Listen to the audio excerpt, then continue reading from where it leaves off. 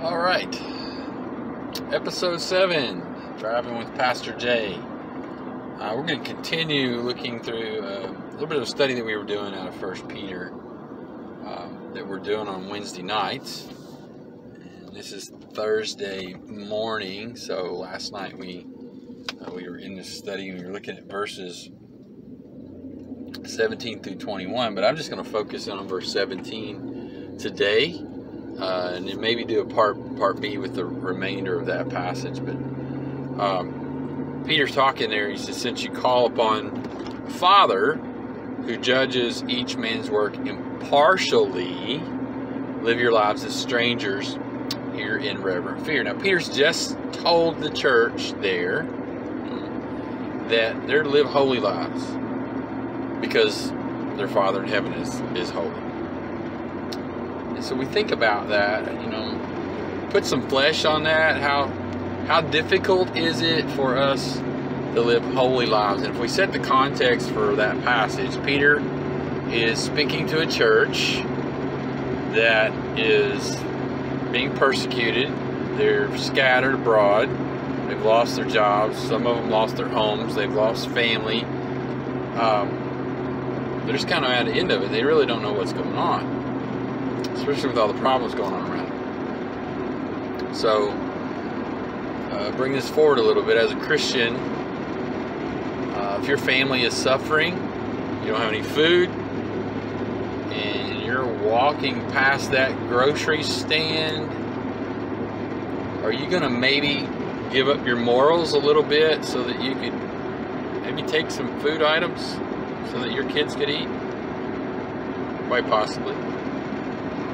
If you're that college kid who's trying to live a holy life, you've received a scholarship from your church to extend your education, and yet you find yourself in a difficult situation with some classes and your GPA's dropping, and now you got to go home and tell that church that you're failing. Is it tempting to maybe write some notes on the back of your hand, or cheat a little bit so that you can get some good grades and keep that GPA up? Absolutely. So Peter's trying to remind this church and the church today that we're called to be holy, that we're to live pious lives, that we can't just go out and do whatever we want to do, that there is a standard that we're to try to keep. And so how do we do that? Why do we do that? Well, trying to remind us to look to the cross, to look to Jesus as our example. Peter's talked about that, to be obedient and not live our lives in ignorance as we once were. And so we look to Jesus, and we've got the example in Matthew chapter 4 of how Jesus faced temptation, that he, when Satan took him out in the desert, took him up on the mountaintop, up on the temple, and twisted Scripture a little bit. What Jesus did was he used the Word of God. He took Scripture and then he presented it back to Satan. Well, we find the exact same thing at the end of his life when he's on the cross. What does Jesus do? He quotes Scripture. He says, Father, into my hands I commit my spirit. And that's out of Psalm 31. He tells them, my God, why have thou forsaken me? And that's out of Psalm 22. And so there's Scripture that he quotes. And that's just what we do, beloved. We take the Scripture and we quote the Word. That's how we live holy. And we do that. Peter mentions here that we have a God who judges impartially, that God is fair, God is just.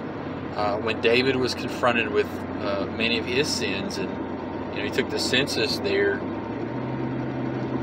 and he was rebuked by one of the prophets that came to him. God sent a prophet to him, and he gave him a choice of 2 or 3 things that would happen, and David said, well, I'm gonna fall back. I'm gonna let God decide, because I know God is just. And there was about 2,000 men that died out of that. So there was a judgment that came, and so we understand that when we are disobedient, that judgment comes. We have a God who is impartial and a God that judges, and so we're to live in reverent fear. Now, there's 2 aspects of judgment. There is a present judgment that God can execute, and we see passages throughout Scripture that remind us of that.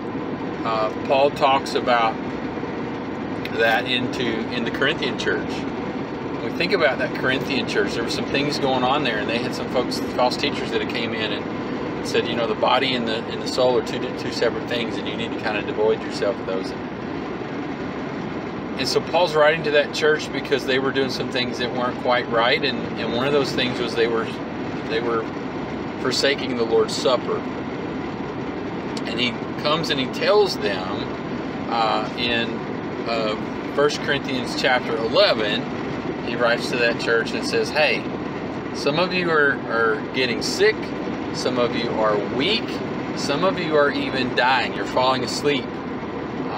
And that is because you're forsaking the Lord's Supper. You're not partaking of that right. And what was going on, they had love feast in their time, and before they became believers in their pagan life. And that was mixed with idolatry. And so they were partaking of the Lord's Supper, and then they were going out and doing things contrary to what God teaches in His command. And so Paul says there's judgment that's coming upon you. There's a present aspect of judgment that is happening. And the same thing happens today, beloved. We have the passage out of Acts chapter 5 where we have Ananias and Sapphira, who I very much believe were part of that early church. And here's two believers. They've promised to give the tithe of the sale of a piece of property to the church, and yet they lied. And what happened there was that they both died instantly. You know, Ananias came in and he lied to Peter, and so he died, and they carried his body out, and his wife came in, Sapphira, and told the exact same lie.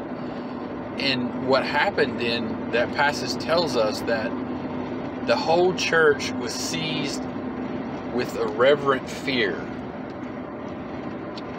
And because of that judgment that came upon those folks, the church realized God is very zealous. God is serious about sin. And so there's a present reality to judgment that comes, and we can lose our blessing. We can lose reward.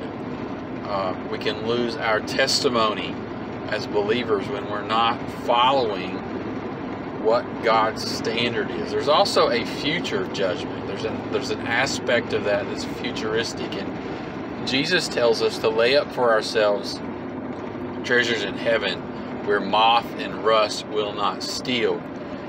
And so there's a future aspect to God's judgment that we can, you know, by disobeying God right now, we not only lose stuff here and now, losing our testimony, losing our blessing, having God not here. David mentions that if he disobeys God in one of the Psalms, and I can't get it right now, I got it in my notes, but I don't want to try it because I am driving today, that God may not hear his prayer.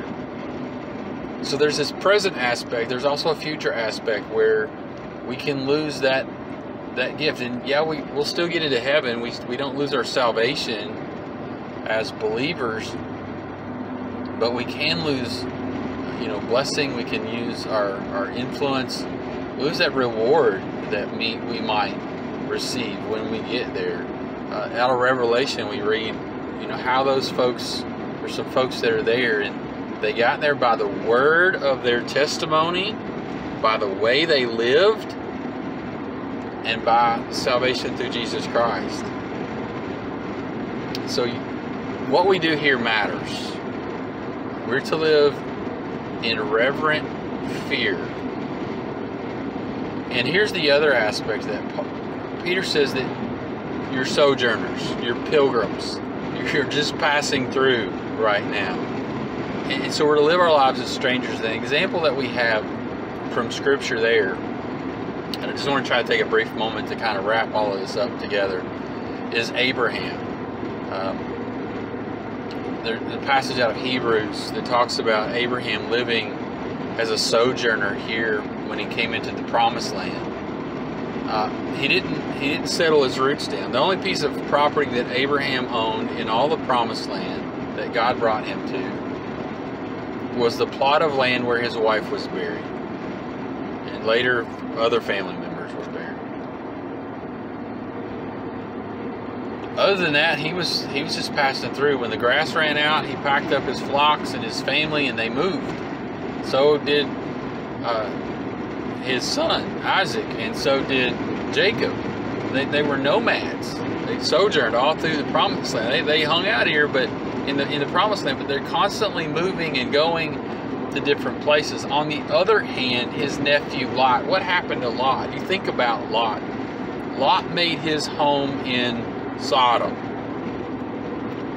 His heart was glued to Sodom, and thus it affected his whole family. When they had to leave that place, the angels came to take him out because he was a righteous man. His wife looked back and was turned to a pillar of salt. His daughters slept, got him drunk and slept with him. Because Sodom became part of them. We're told not to love the things of the world. We're in the world, but we're not of the world. We're sojourning. We're passing through. And so here's the thing, folks. As believers, we're to live in such a way that glorifies God.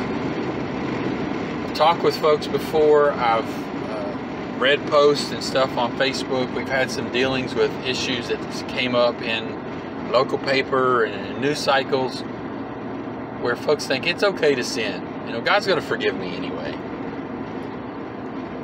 And God might forgive you if you're a true believer, but you're going to lose your blessing and lose your testimony. We're to live in such a way that we're ambassadors of Christ Jesus.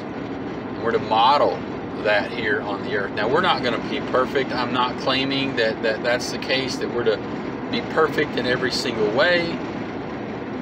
But we're to live in such a way that it sends out His light, and we're living differently than the rest of the world. It's magnified. It magnifies and glorifies Him in the way that we live. And again, we're not perfect, but we're different. And that's what we're called to be. We're called to be different. And Peter is telling us we're to look to the cross, we're to look to Jesus Christ, we're to look to this great salvation that we have, and because of that, that should show. We should shine like the stars around us. And so, just live differently. Just a little encouragement for the day. We'll come back with part 2 after this and try to finish up the rest of that chapter. This is Driving with Pastor Che, episode 7. I'll see you a little bit later.